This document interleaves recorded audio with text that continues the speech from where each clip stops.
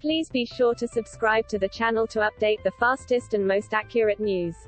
Hello everyone, welcome back to my Royal Life News channel. The story for today is Prince William appeared sad and regretful as he made his debut appearance at the state opening of Parliament today, a body language expert has said. William was at the important state event alongside his father Prince Charles and his stepmother the Duchess of Cornwall. It had been announced just last night that William would be attending the ceremony after the Queen reluctantly pulled out on the advice of royal doctors due to her continued mobility problems. During the event, William took his place in the procession behind the imperial state crown and sat at the side of Charles, who had the responsibility to read the Queen's speech. And according to body language expert Judi James, William almost became the invisible man behind his father and noted his expression suggesting sadness and regret. She told the Mirror, "William was almost the invisible man here."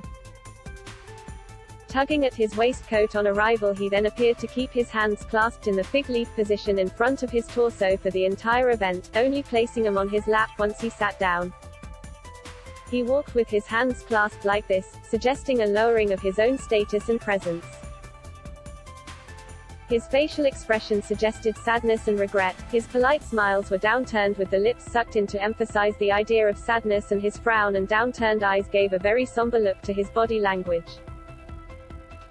Meanwhile, Judi also noted that Charles also showed undeniable signs of nerves as he stepped in for the Queen at the state opening of Parliament today.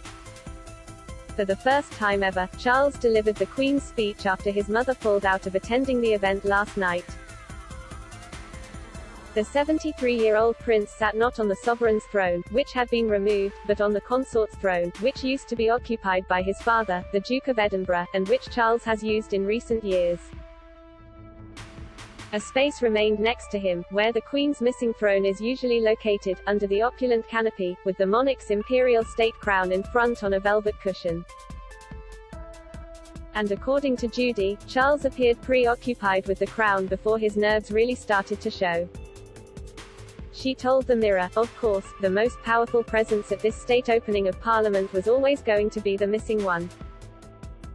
Even with the Queen's throne removed, the gap left looked poignant, and as Charles lowered himself onto what is called the consort throne and William squashed himself onto the smaller throne a few steps down, Charles appeared preoccupied with the crown that sat in front of him, gazing at it for several moments before he was given the speech to read."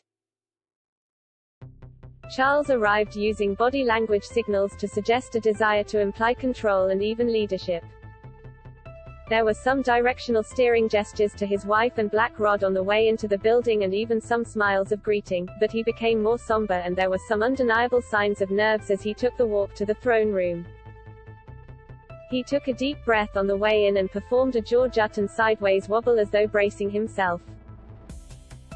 As he arrived at the archway to the throne rooms, his head suddenly jerked up to either look at the arch or the throne.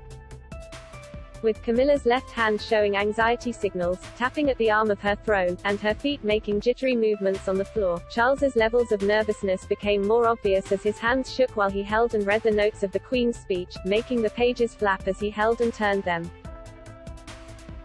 That is all for today's news. Please make sure to leave your comment and subscribe the channel below for more news update. Thank you for watching.